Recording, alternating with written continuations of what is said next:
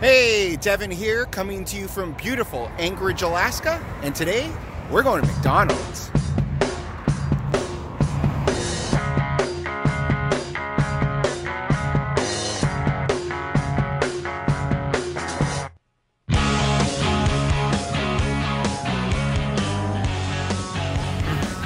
Okay, now some of you may be thinking, now hold on a second, Devin, I thought the whole point of this series was to go to different McDonald's at exotic, faraway locations in different countries, and that's somewhat true. But the real point is to look at how, depending on geography, how these McDonald's have modified or adapted their menus based on regional differences. So what we're going to do today is see if there is anything different with the McDonald's here in Alaska, because, you know, I did have to fly across a different country to get here.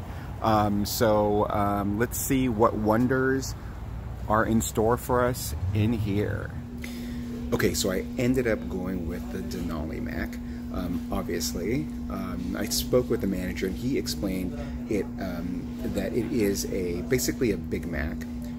But they use the quarter-pounder meat patties, so it's meatier. And he assured me it was very popular because it's only available here in Alaska, which obviously is why we're doing this. So, pretty excited, sort of. Yeah, okay, so let's give it a try. So here is an unboxing video of the McDonald's Denali Mac, available only here in beautiful Alaska. They don't have, it doesn't have its own box. It simply says open to enjoy. So I think we're gonna do that.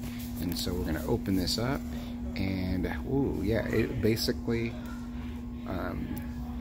looks like a huge Big Mac. It has the much larger patties. It's the same middle bun, which is always kind of unnecessary, I think, but huge patties. So 2 quarter-pounders, so this is a half-pound burger before cooking. And so let's give it a try. Denali Mac. Boy, it's a little challenging. It's a large burger.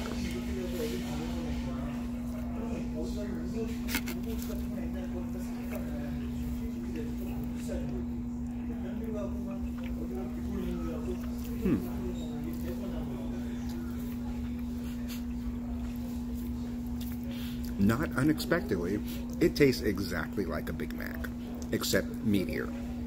So nothing crazy here, nothing out of the ordinary. Certainly I'm happy that I was able to partake of the Denali Mac, the Alaskan only treat here to be found in Anchorage.